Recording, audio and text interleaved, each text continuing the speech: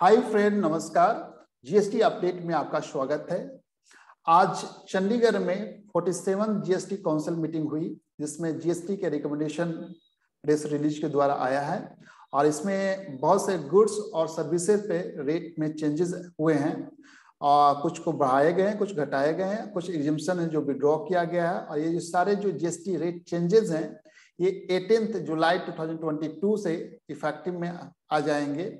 इसके अलावा group of ministry जो है casino, race course and online gaming को रीएग्जामिन करेगी और जो इस जो स्टेट के द्वारा जो इनपुट आएगा उसके बेसिस पर रीएग्जामिन करेगी और एक शॉर्ट ड्यूरेशन में एक रिपोर्ट सबमिट करेगी मिनिस्ट्री को।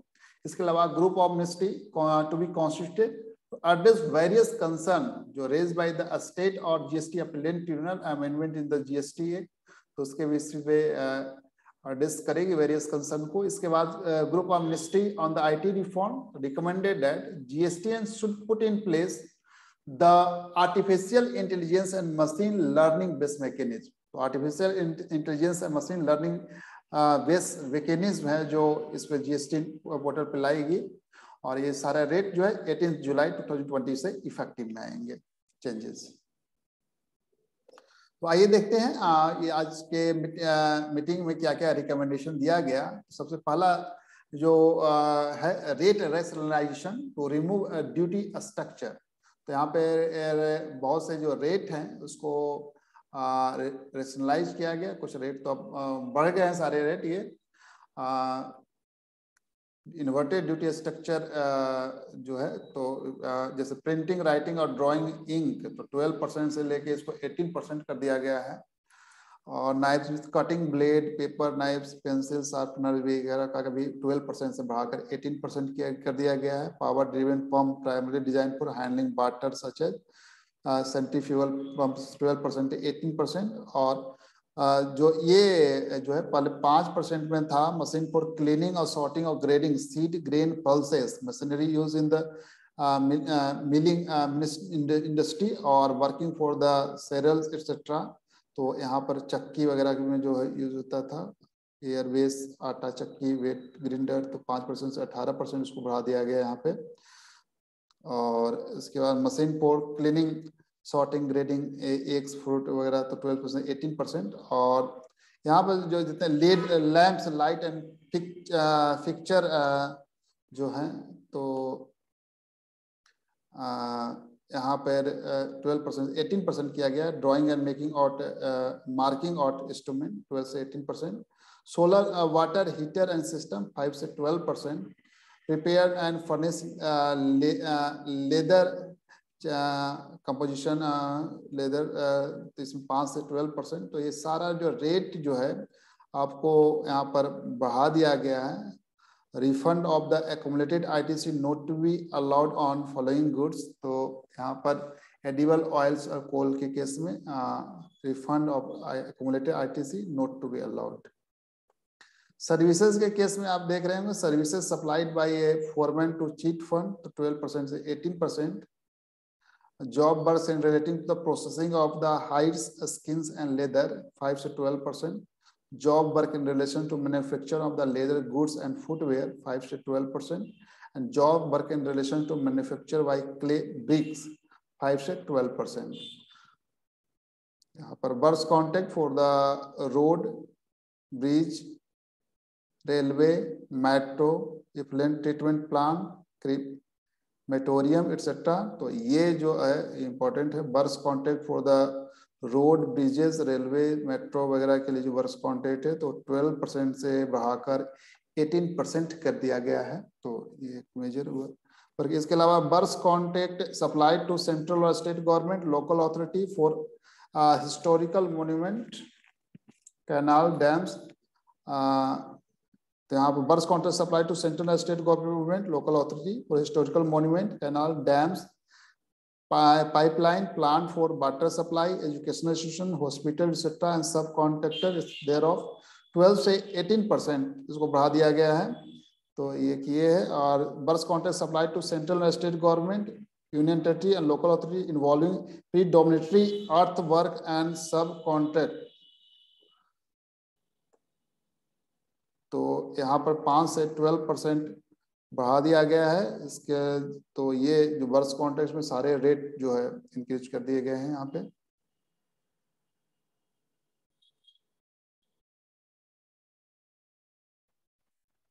Other GST rate changes as recommended by the council. तो यहाँ पर आप देख रहे हैं बहुत से अप्लायंसेज हैं, ऑर्थोपेडिक्स अप्लायंसेज, टेट्रा पैक, टार। तो इन पर जो है चेंज किया गया रेट, जैसे 12 से 5% कर दिया गया है ऑर्थोपेडिक अप्लायंसेस और स्टोमी अप्लायंसेस पे। और इसके अलावा टेट्रा पैक पैकेजिंग पेपर तो 12 से 18%, और टार पे 5-18%, जो दो ऑप्शन थे वहां पर 18% कर दिए गए हैं। इसके अलावा कट एंड पॉलाइज डायमंड तो 0.25% है, उसको इंक्रीज करके 1.5% कर दिया गया है। तो ये है यहाँ पे।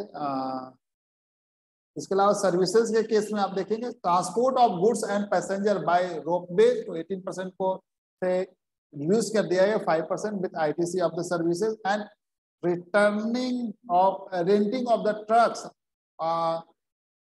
और goods carriage where cost of the fuel is included, वहां पर 18% था पहले, तो उसको रिड्यूस करके 12% कर दिया गया है। तो यहाँ पर रेट रिड्यूस किया गया है, ट्रांसपोर्ट सेक्टर को थोड़ा सा यहाँ पर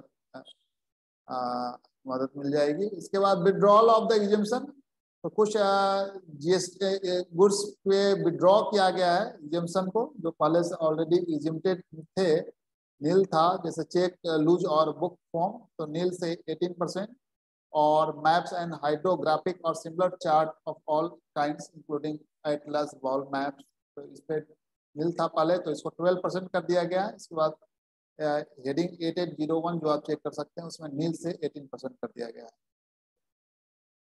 In case of the following goods, the exemption in the form of the concessional rate of the GST is being rationalized। तो यहाँ पेट्रोलियम या कोल बेड मेथॉन है तो 5 से 12% कर दिया गया है, और ई बेस पे जो रेट है 5% से इंक्रीज करके 18% कर दिया गया है। तो इसके बाद in case of services following exemption are being rationalise, तो यहाँ पर कुछ एग्जम्पशन थे उसको रैशनलाइज किया गया है। तो जैसे exemption in case of the transport of passenger by air and from any state and बगडोगरा is being restricted to economic class. इसके बाद आप इसमें देखते hotel accommodation, that is important, hotel accommodation price up to 1000 per day, तो वहां पे exempted था, salary of not taxes at the 12% rate. इसके बाद room rent excluding ICU exceeding 5000 per day per patient charged by hospital shall be taxed to the extent of the amount charged for the room at 5% without ITC। इसके अलावा tax exemption on training और coaching in recreational activity relating to art और culture और sport is being restricted to such services being supplied by an individual। इसके बाद GST on the casino race course and online gaming, तो इसमें कहा गया council directed that group of the ministry on the casino race course and online gaming re-examine the issue on its item of the reference based on the further input received from the state and submit its report within a short duration। इसके बाद classification on the GST rate, तो goods के case में बहुत से goods classify किया गया, जैसे electric vehicle whether or not fitted with a battery pack are eligible for concessional GST rate of the 5%। All fly ash bricks attract same concessional rate irrespective of the fly ash content। इसके अलावा इसमें condition of the 90% fly ash content with respect to the fly ash bricks apply to only to fly ash aggregator and not fly ash bricks as simplification measure, the condition of 90% content is being omitted। इसके बाद clarification in relation to GST rate on the services, तो आप यहाँ पे check करेंगे, एक लंबा एक लिस्ट है यहाँ पे। तो due to ambiguity in GST rate on the supply of the ice cream bye ice cream parlour, GST charge 5% without ITC on the same during the period 1 July 17 to 5 October 2021 shall be regularized to avoid unnecessary litigation। तो उसको किया गया है। तो ये list जो है आप मैं इसका लिंक आप डिस्क्रिप्शन बॉक्स में डाल दूंगा, आप चेक कर सकते हैं। इसके अलावा हम आइए देखते हैं major for the trade facilitation in principle approval for relaxation in the provision for supply making supply through e commerce operator, waiver of the requirement of the mandatory registration under section 24(9) of the CGST for the person supplying goods through ECO, subject to certain condition that their aggregate turnover on all India basis does not exceed the turnover as specified under section 22 subsection 1, and notification issued thereunder, and the person is not making any inter-state supply. In that case, registration to issue is the BEB, mandatory registration requirement is BEB. पहले था कि आपको mandatory registration लेना था, turnover की limit apply नहीं था, तो यहाँ पर टर्नओवर की लिमिट और इंटर स्टेट सप्लाई अगर नहीं है तो आप मैंडेटरी रजिस्ट्रेशन को वेव किया गया है. That's the important. Compositions taxpayers should be allowed to make inter-state supply through e-commerce operator subject to certain condition. तो यहाँ पर details of the scheme will be worked out by the law committee of the council. The scheme would be tentatively implemented with effect from the 1st January 2023, subject to the preparedness on the portal as well as by the issue. तो composition taxpayer को भी अब intra-state supply e commerce operator के through कर सकते हैं, तो इसके लिए लगाया जाएगा. 1 जुलाई 2023 से इफेक्टिव में आएगा. इसका amendment in formula prescribe under sub rule 5 of rule 89 of the CGST rule for calculation of the refund of unutilised input tax credit on account of the inverted rated structure. इसके अलावा pending of the IGST refund claims के rules में जो है amendment लाए गए हैं. और यहाँ पर कहा गया this would result in एक्सपेडियस disposal of the IGST refund claims after due verification by the GST officer thus benefiting such exporters. तो यहाँ पर जल्दी रिफंड प्रोसेस होंगे. इसका recredit of the amount in electronic credit ledger to be provided to those cases where erroneous refund amount sanctioned to the taxpayer on account of the accumulated ITC or on the account of IGST paid on zero rated supply of goods services in contravention of section 96 clause 10 of the CGST rule. यहाँ पे इसका new form यहाँ पर है, form GST PMT 03A introduced for the same. Further, section 110 and 111 clause C of 110 notified by the Finance Act 2022, notified by the central government at the earliest.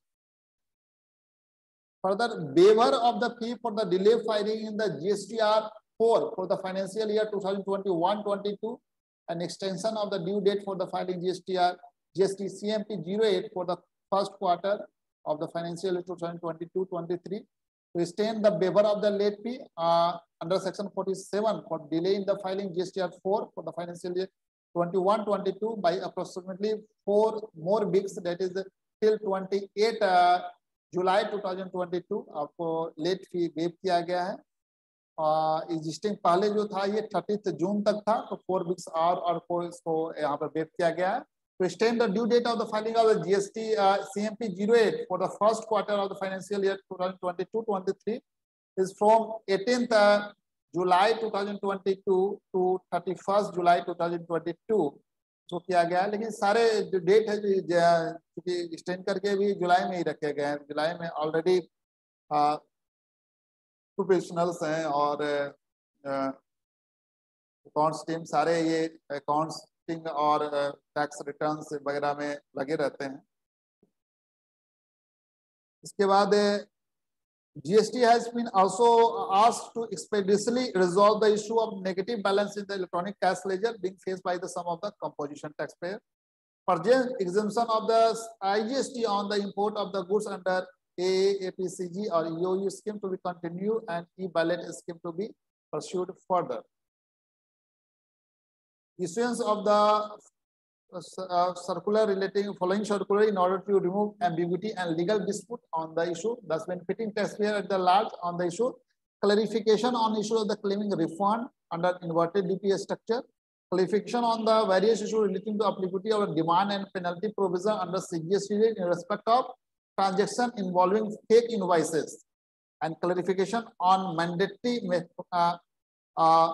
furnishing of the correct and proper information of the interstate supply and amount of ineligible block ITC and reversal thereof in return from GSTR 3B, and clarification in respect of the certain GST related issue. There's a clarification on the issue of the pertaining to refund claimed by the recipient of the supplies regarding a deemed export, clarification on the various interpretation of section 70 subsection 5 block ITC, clarification on the issue of the prerequisite provided by the employer to employ as per the contractual agreement, clarification on the utilization of the amount available in the electronic credit ledger and the electronic cash ledger for the payment of the tax and other liabilities, and exemption from the filing annual return from GSTR 9 and 9A for the financial year 2021-22 to be provided to the taxpayer having aggregate annual turnover up to 2 crore. तो वहां तक आपको यहाँ पर exemption दिया गया है। इसके अलावा ड्यूटी क्रेडिट स्क्रिप्ट एक्सपोर्टर को एग्जेम्पशन है। इसके बाद पेमेंट सिस्टम में UPI and IMPS also provided additional mode of the for the payment of GST under Rule 87 sub rule 3 of the CGST rule. Amendment in the CGST rule to provide the refund of the unutilized input tax credit on account of the export of electricity. This would facilitate exporter of electricity in claiming the refund of utilized ITC on zero-rated supplies. Further measures to be taken for the streamlining the compliances in GST.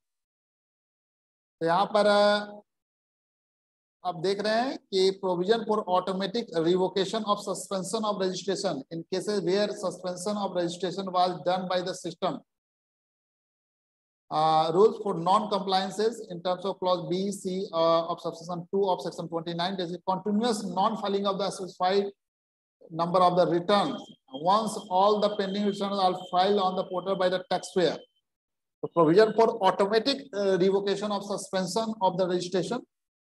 यहाँ पर provision है, that is the अगर हम file कर देंगे फिर suicide period का तो ऑटोमेटिक रिवोक हो जाएगा suspension.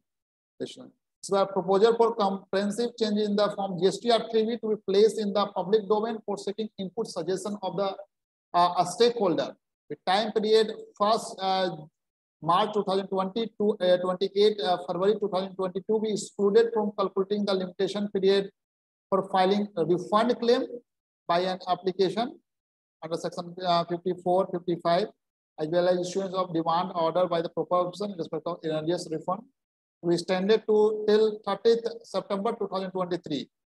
The council has decided to constitute a group of the ministers to address various concerns raised by the state in relation to constitution of the GST appellate tribunal and make a recommendation for the appropriate amendment in the CGST Act. The GST Council approved ad hoc apportionment of the IGST to the extent of 27,000 crores and released 50% of amount, that is 13,500 crores to the states. And group of ministers on the IT reforms recommended that the GST should put in place the artificial intelligence and machine learning based mechanism to verify the antecedent of the registration applicant and improve the risk-based monitoring of their behavior post-registration so that non-compliant taxpayers could be identified in their infancy and appropriate action be taken so as to minimize risk for exchequer. The recommendation of the GST Council have been presented in this release containing major items of decision in the simple language for information all stakeholders, and the same should be given effect to the relevant circular notification law amendment which shall alone have the force of the law. तो यहाँ पर यहाँ major changes हैं, system में काफी rationalisation लाया जा रहा है। GST रिवोकेशन में GSTR 3B के केस में इसके अलावा आईटी रिफॉर्म्स के केस में जीएसटी सिस्टम पे artificial intelligence and machine learning mechanism को लाने के लिए तो ये कुछ नए जो मेजर्स लिए जा रहे हैं to streamline the compliances in GST. Thank you so much for watching this update. You may refer detailed press release in description box as a link. Thank you so much for watching this update.